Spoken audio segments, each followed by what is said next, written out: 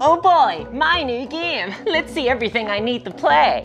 Okay, we've got the measuring tape, we've got the dice in the dice tray, we have a box full of tokens, we've got some templates, we've got the terrain book, we've got the laser pointer, we've got the army cards, we've got some bundles of action cards that come with tactics, and there's loads of got the rule book, we've got the more useful supplement rule book that comes in a more convenient package, the movement tool, we've got the range band, we've got the necessary tie-in novel, we've got the turn counter, can't forget your place with it, we've got the salt, we've got the proprietary dice, we've got the instructional VHS tape, we've got the notebook for keeping notes, we've got the mobile phone for the official app, we've got the mobile phone for the better unofficial app, and finally we have the FAQs. Okay, what else do we need? Oh no, I forgot the miniatures!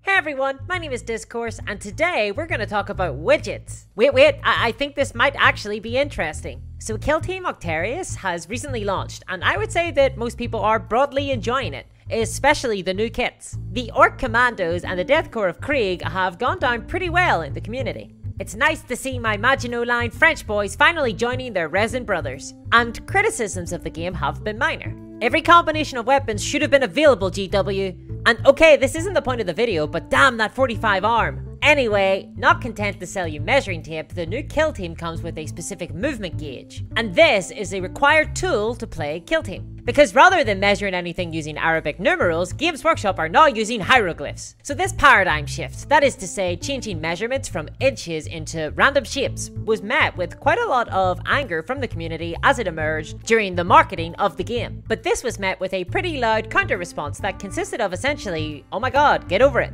Which, I mean, okay, I suppose. Anyway, at the time, this wasn't something that I myself was too concerned about. I was just hoping that the use of these symbols would be explained in the game design, and that this measurement gauge would serve some sort of purpose. And now that it has come out and I've read the rules, well, eesh. So Games Workshop aren't actually the pioneers of this school of design. The most excessive use of proprietary widgets has to be from Fantasy Flight, most notably in their Star Wars Legion game. Now, I like Star Wars Legion. I think it's really fun and enjoyable. I think it's really designed well too. And I would argue that generally speaking, it probably plays quite a bit better than Warhammer 40k. It is more modern and accessible, and it comes with a lot of innovations like managing initiative and alternating activations. These are great and they really add to the experience of the game. But at every step of the design in Star Wars Legion, you can see a legacy of board game design and the fingerprints of executive meddling. It uses strange exotic dice, some white, some red. A bizarre range band system that has no use for numbers or measurements.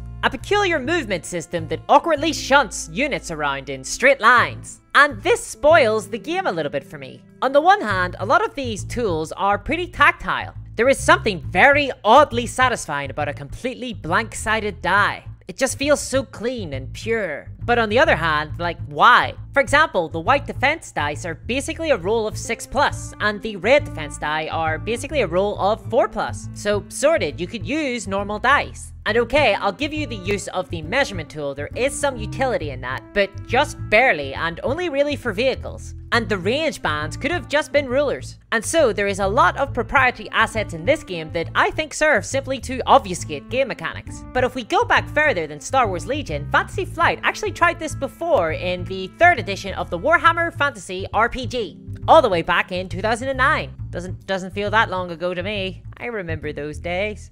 Now, in a lot of ways, this is owed to Fantasy Flight's board game heritage, and the general culture in that space for bespoke systems that come in the box. But the 3rd edition of the Warhammer Fantasy RPG was pretty egregious in what it came bundled with. It came with special dice, special tokens, range bands, and then these special action cards.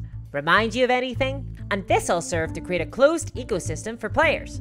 Now, I can't help but view this pretty cynically and say that it was motivated to some extent by the design to pull players into a curated ecosystem and increase the potential number of products that the company could sell.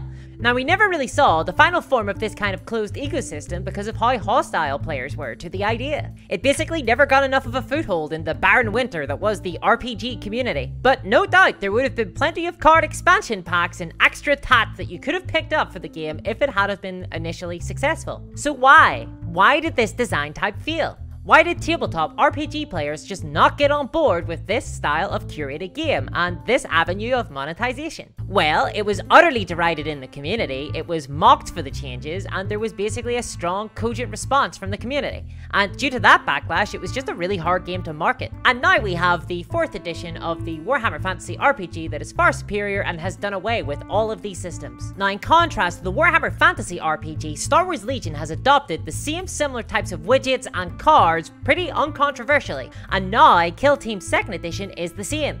Games Workshop have added new ways to monetize the same game without adding any value to the experience. And so there are widgets and cards just like in Warhammer Fantasy. And for all intents and purposes, Games Workshop have been pretty successful in this inclusion. It has been adopted pretty uncontroversially by miniature wargamers. The discourse amongst players is one of broad acceptance. So what makes these two products different? So firstly, and it would be pretty remiss of me now not to contextualize this, but the scale of change is different. Warhammer Fantasy changed pretty significantly between 2nd edition and 3rd. But I mean, a lot has changed between the 1st edition of Kill Team and the 2nd. So importantly, I think it all hinges on expectations from consumers. Compared to tabletop RPG players, we as miniature wargamers expect to be sold to. We expect upsold products. We also expect to have to buy additional peripheral items in order to enjoy our hobby. And while tabletop RPG players also expect to need some tools to enjoy their hobby, using for example pen and paper as opposed to measuring tape and glue. Miniature wargamers, however, expect these things to come at a premium price. I mean, imagine trying to sell some special measuring tools to an RPG role player for $35. It just couldn't happen. But those expectations didn't emerge from nowhere. They were cultivated, grown and tended to, just as Samwise Gamgee tended to the gardens of the Baggins. Only instead of love, care, and an unhealthy breaking of boundaries, this marketplace was tended to with malice, profit optimization, and an unhealthy breaking of boundaries. Oh, I guess Games Workshop and Samwise Gamgee both have that in common. But yes, our expectations as consumers have been subtly shaped by the incremental changes in the miniature wargaming marketplace,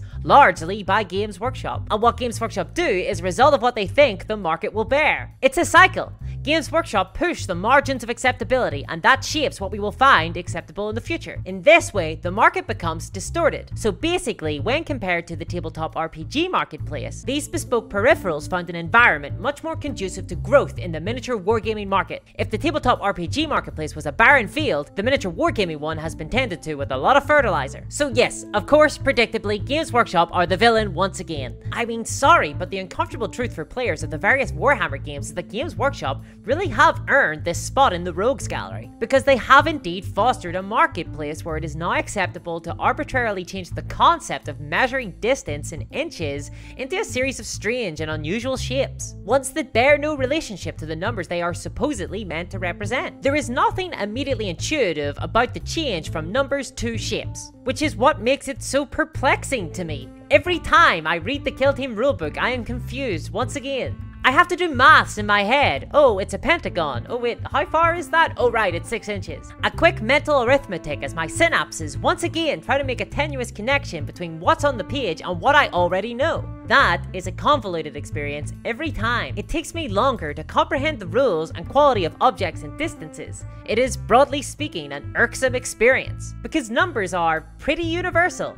They are accessible to a lot of people. These shapes are confusing. So what does their introduction serve? Before it was released, the most common refrain was that these shapes would be required in the rules in some capacity. That shapes rather than numbers would be needed. Very similar to the broad, more defensible justification of proprietary assets in Star Wars Legion, where movement of vehicles is defined by the angles that the movement widget can make. So I have been awaiting this revelatory experience. And yet, to my not complete surprise, I must admit there is no explanation to be found. No reason listed in the rules or anything that is done better by the use of these shapes. All they do is sabotage the game by getting in the way. And is that the goal of this? Well, as much as I think that the rules for Games Workshop games can sometimes be Byzantine and difficult to parse, I have to think that it is not the intention of designers to make their game difficult to understand. And for context, I don't think that Games Workshop write very good rules. I think they are complicated and often bloated, and they are used as an excuse to sell supplements. I tolerate this for some games. Necromunda is a good example. I adore this game, but I don't know why. The rules aren't very good and the gameplay is poor. Still, I love my Escher gang. I have enjoyed all the campaigns I've played in it, even where they felt frustrating, because sometimes it feels like I am enjoying the game in spite of itself. But with that said, I don't believe that the designers are maliciously sabotaging their own system, nor are they so incompetent that they cannot design well. I just believe that they are under certain constraints that don't affect other designers, because they have a legacy to uphold, and this provides attention when they seek to innovate the design of their games in any way. I have not played Kill Team Octarius yet, but it is almost transcendent in how it innovates on the current Warhammer formula. It is truly distinct from its parent. This, in my mind, is a good thing. I have grown increasingly dissatisfied with my inability to interrupt my opponent's actions in the standard 40k game, and the stratagems that have been introduced to that game are a poor facsimile for mere alternating activation. But Kill Team brings in alternating activations, and it finally breaks past the paradigm of rolling a single d6 multiple times to see if one can finally injure their opponent's model.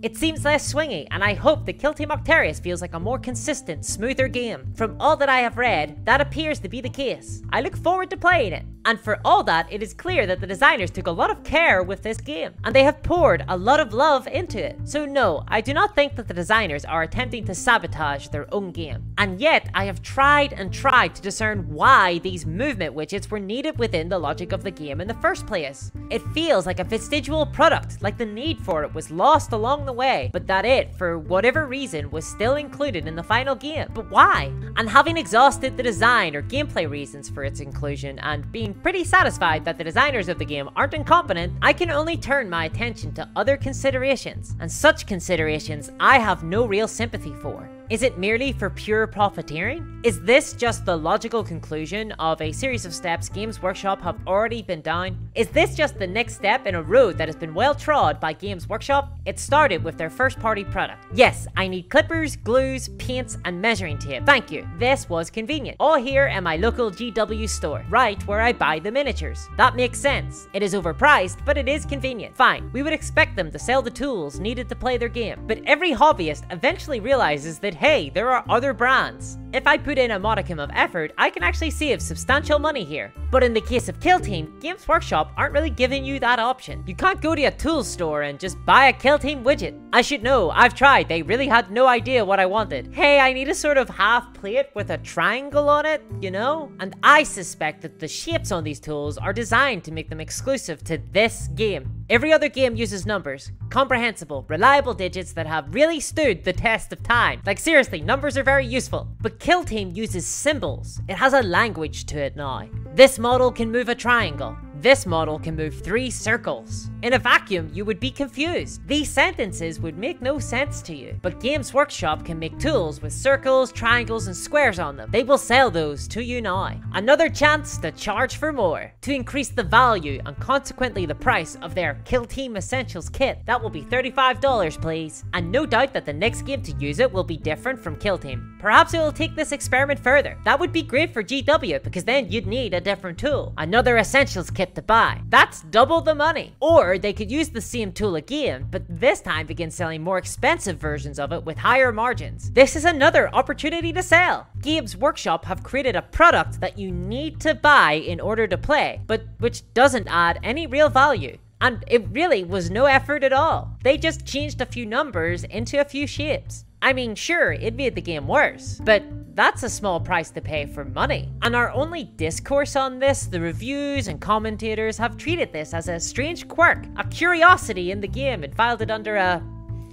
that's weird. Anyway, these models are cool. And I think that's a problem. It means that next time a specialty game comes out from Games Workshop, we should expect more widgets and strange, unintuitive shapes. Perhaps mechanics will be created that require the addition of more bloating up an otherwise pretty streamlined and efficient game. I just can't help but compare this to when a new video game launches and you can see a big obvious store tab in the background of the main menu. Even if there's nothing to buy yet, the intentions are clear. So we return to the central question. Why did the Warhammer Fantasy RPG fail where Star Wars Legion and Kill Team succeed? It is because, as miniature wargaming consumers, we are used to this naked profiteering now. It is not exceptional to us. Where RPG players mock the use of additional peripherals and return to their pen and paper, leaving the game to die, we are instead resigned to our fates. We have paid our obol and taken the boat with Charon. We are now sailing down the river Styx, unsure of how we got here. But our destination is known. We know where we're going. Thanks for joining me today, everyone. It was nice to have an excuse to touch on Star Wars Legion today. I've actually played it quite a lot, and I hope to touch on it again in future, alongside some other games.